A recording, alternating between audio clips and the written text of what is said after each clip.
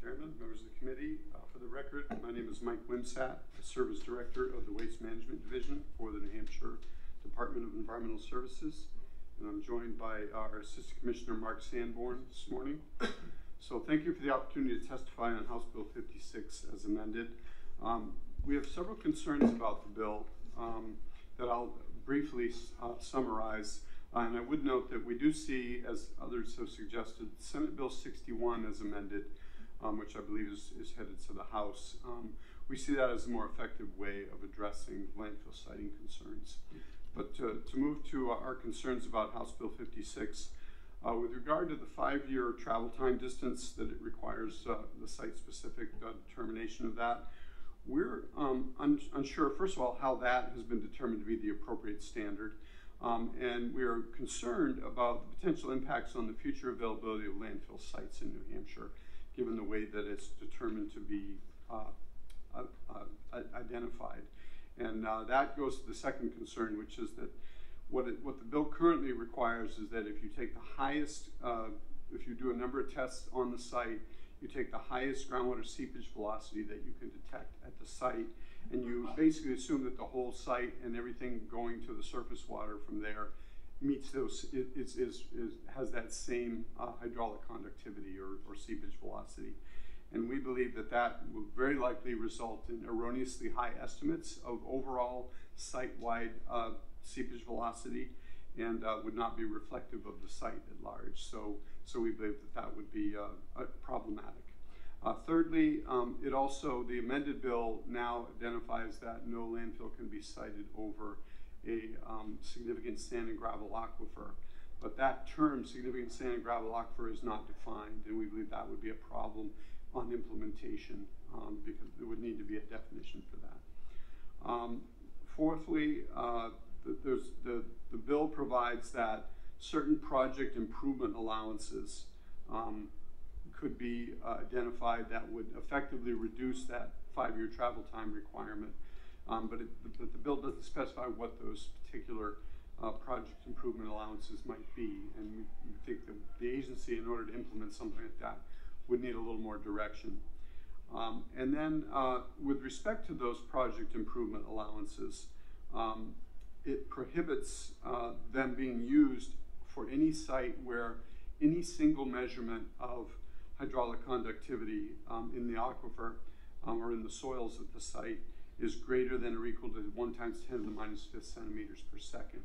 And that is projects concerns similar to what I mentioned before about if you just take one test, it isn't necessarily going to be reflective of the site. It ignores the variability that almost all sites have in terms of soil quality and soil layers. And it also probably might well end up being unnecessarily restrictive. So those summarize our concerns, and I want to turn it over to Mark Sanborn for a few more remarks. Yes, afternoon everyone, or morning everyone. The director did a great job outlining, come to the specific technical outline on a more policy overview perspective. After last session, we were asked this session to be very clear about when it comes to the landfill bills, where we are. So the bill that DES supports is SB 61 as currently amended. All of the other bills on this subject, DES would oppose if asked on opinion.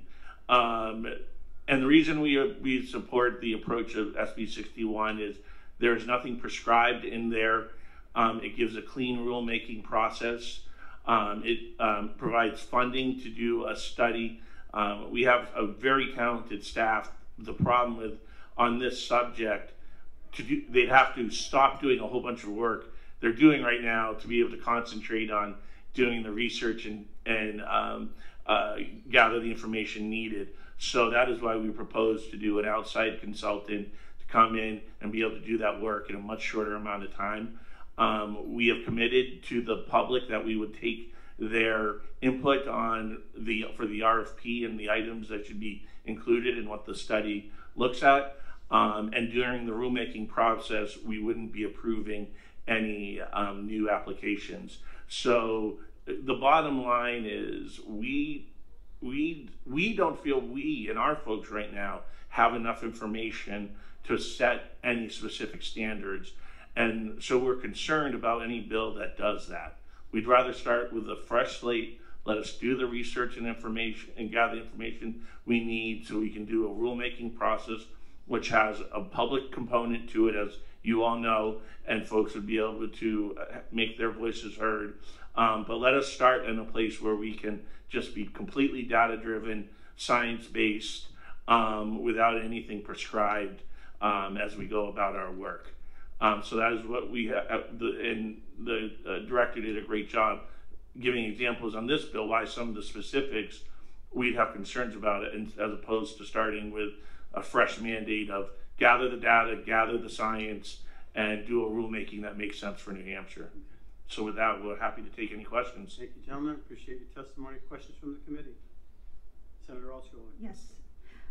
Thank you. I think I'm a little confused about the juxtaposition of Senate Bill 61 to House Bill 56, because I'm reading, and we were all here for the hearings for 61, so I think we're all on the same page there, and it is the position of the Senate. It seems like this bill actually complements Senate Bill 61, as it offers some opportunities to use exactly what we have outlined in 61, to come up with these rules and parameters. So, you know, hiring an independent hydrologist actually fits into the statement of purpose, which are very, very similar. Is it just that, you know, these, where do you think they fight each other? Because I see them as being a dovetail, and I'm confused about why you feel like they're acrimonious. Sure. Thank you for the question, Senator. So they are the same in the sense that they both direct DES to do rulemaking to address the issue of landfill siting and setbacks, specifically setbacks from surface waters.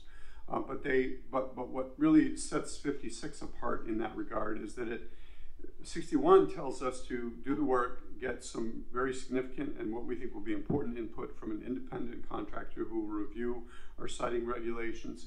But 56 then tells us what to do. It tells us make rules that establish a 5-year setback. And 61 doesn't say that. 61 says to take a more measured approach to it, try to determine what those setbacks ought to be, how they ought to be determined using site-specific data. And candidly, 61 doesn't contain what we see as flaws in 56, which ask us to consider what we think is data that we would never consider in any of the work that we're doing. We would never take one measurement at a site and say the whole site is reflected by that measurement. We always try to get as much data as we can at a site to make a determination about how the site behaves hydrogeologically. So those are really fundamental flaws that we see in the bill. And I'll just add that, I mean, at this point, the amount of bills and the amount of different folks who have come forward with what they believe is the right approach to that, we're dubious about starting anywhere other than let our folks work with professional contractors to come up with data and a scientific approach that doesn't start from an assumed position or assumed approach.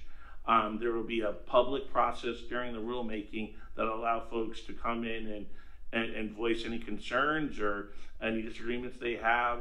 You know, the bottom line is we were happy to see a bill come forward that allows DES to start the rulemaking process without any assumptions built into it in terms of how we were approaching it. And that's why that's the approach really we'll be able to voice support for. Any of the others that predetermines an approach for us in our rulemaking, we're not going to be able to support. Thank you very much for your testimony, gentlemen. We appreciate it. Thank you. Tim White.